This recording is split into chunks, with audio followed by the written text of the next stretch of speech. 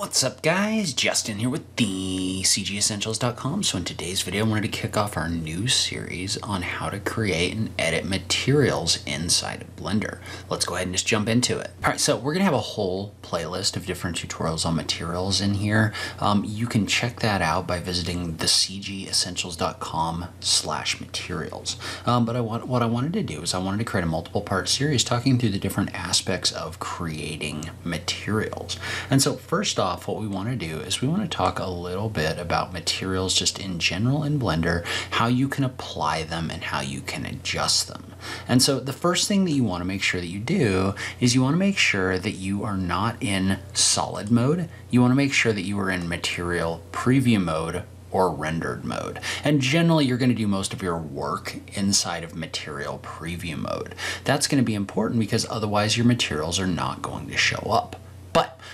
So inside of Blender, basically each object has a series of slots that you can apply materials to. And you can find this by selecting an object, right? So you can click on any of these. Notice how my body model actually has materials applied to it. And you can select any of these and then you want to scroll down to the option for material properties. And what that's going to do is that's going to give you access to the different materials that are in your model and specifically applied to this object. And so notice how as of right now, there is no material applied to this plane in this model. But let's say that we wanted to add one. So what we can do is we can click on the button right here for material properties after selecting the object, and then you can either click on the drop down right here. That'll give you access to the materials that are already in your models, or you can click on the button for new. And so when you click on the button for new, notice what that does is that adds a new material in here. But your model currently looks exactly the same, right? And the reason that your model looks exactly the same is because we haven't actually adjusted this material at all, so it's just kind of this like white color. And so notice how when we click on our material and we scroll down below, this is going to give us access to a number of different aspects or different things that are going to affect the way that your material looks. So these can be very simple, like the color. So if you click on the base color right here and adjust this, notice how the color inside of that material is going to change. So if I wanted this to be a blue material, I can click and drag this up here. And so that base color is going to drive the color that's inside of your model. Now, there are two kinds of materials. I guess there's more than two, but we're gonna focus on these two for right now. So you can either apply just kind of a color in here, or you could also apply an image to this. And basically what that would do is that would basically show the image on the surface in here. That's what you would use to show like a brick or something like that. Now there are some other things you can do with like procedural materials, which we're not going to talk about too much in this video, but we may get into a little bit more in this series. But for now, let's focus on our object and the materials that are applied to it. So if we look at this object right now and we scroll up, this has a blue material applied to it. Well, notice how if I select this and tab into edit mode, this gives me the option to select the pieces of my model that have that material applied to them. And it also has buttons in here for deselecting and assigning. Well, let's say that we didn't want just like a blanket blue material applied to this object. What we could do is, let's say that we wanted to change the color of this tile right here. We could click on the little plus button right here and we can add a second material slot to this object. Now, when you add a second material slot to this object, what that means is you have the ability to create another material and put it in that slot and edit and adjust it. So in this case, let's say we wanted like a red material, like this. So notice how what I've done is I've come in here and I've created a red material in addition to the blue material. Now if I click off of this, notice how there's no actual red material in the model yet. The reason why is because we created a material, but we currently have the blue material assigned to all of the faces that are in here. Well, let's say we selected this face. Notice how I can come in here, I can select this red material and I can click on the option for assign. Well, as soon as I do that, what that does is that assigns a red material to whatever I have selected in here. So I could do that again over here. Well, now I have a red and a blue material in here. And notice how if I click on the option for select, that's going to select all the objects that have that material applied to them like this. So I can do the same thing. I'm gonna go ahead and deselect everything first, but now if I click on select with the blue, notice how the blue is what's been selected in here. So you can select different things about the surface in here, or specifically you can select different surfaces in here that have different materials applied to them using a select function. Now, one of the cool things about this is, first off, let's label these. So I'm just gonna double click on this and I'm gonna call this blue color. Right here, notice how that changes the name of the material. I can double click on this one and I can call it red color, like this. Well now, let's say that we wanted to apply this to another object in our model. We don't need to go create another color or another material in order to do that. Instead, what I can do is, let's say that I was to tab into edit mode with the cylinder. So I'm just gonna do an alt click in here so that I have all of these selected, and then I'm gonna go up to select. I'm gonna do a checker deselect. So I get every other one of these, like this. Well now, let's say that I wanted to apply that red material to this. What I can do is I can just click in here and notice how the materials that I've created already show up inside of this model, like this. So what that means is I can take that red material and apply it or assign it to this object right here. Now, one thing that you may want to do is notice how right now it applied it to basically everything in this object. We don't necessarily want that. So what we might do is we might create like an overall material that's just kind of a blank color.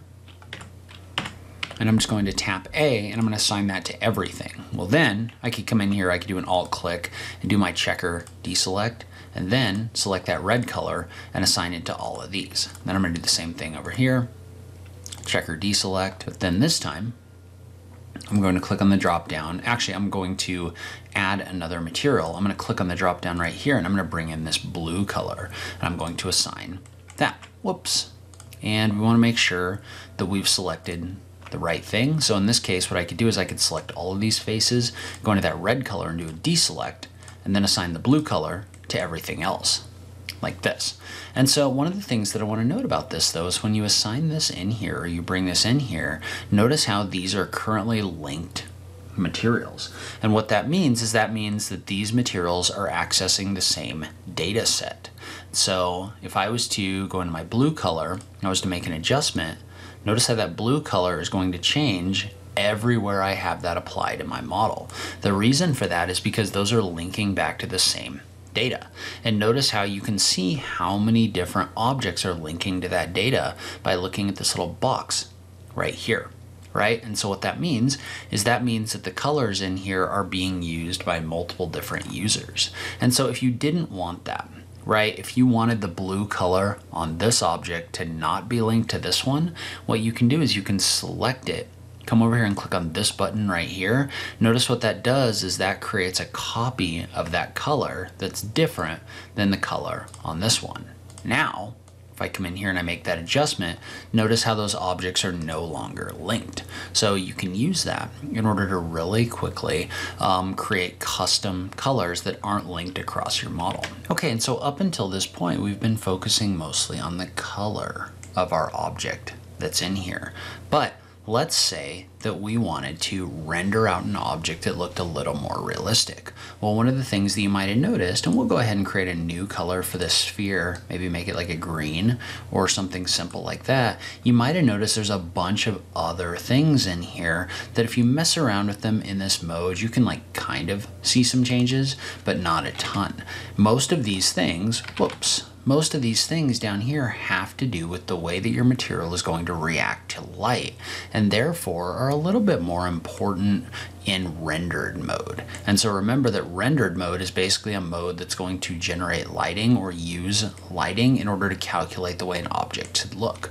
And so I've currently created kind of a lighting setup in here just so we can kind of see this. It's just a couple of rectangle lights that are kind of shining at this object, but let's jump over into Eevee rendered mode. So I'm just going to click in here like this. I'm just going to double check that I'm on Eevee, which I am, and so we can now take a look at this. So what I want to do is I'm going to go back into my material settings. Notice how some of the aspects of these objects are going to affect the way that this looks.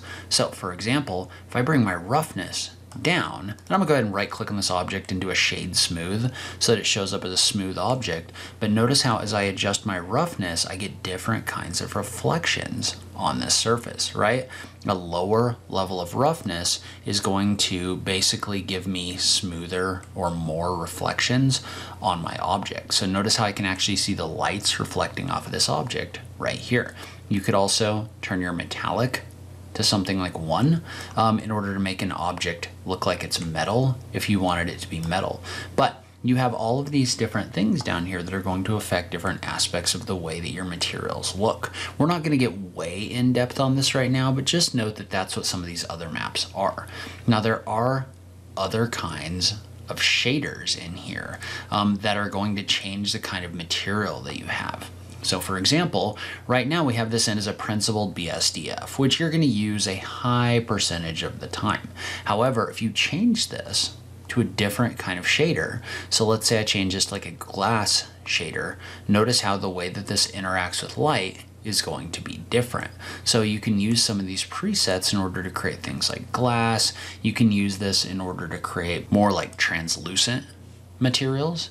If you want to do that, you can use these different shader types in order to do different things. But I will say most of the time you are probably going to be working with the principled BSDF unless you're doing something kind of complex. But I'm gonna go ahead and put this back to being a green material for right now, and we'll go ahead and call that good at the moment. And so let's say that we wanted to create something that has like a texture material applied to it.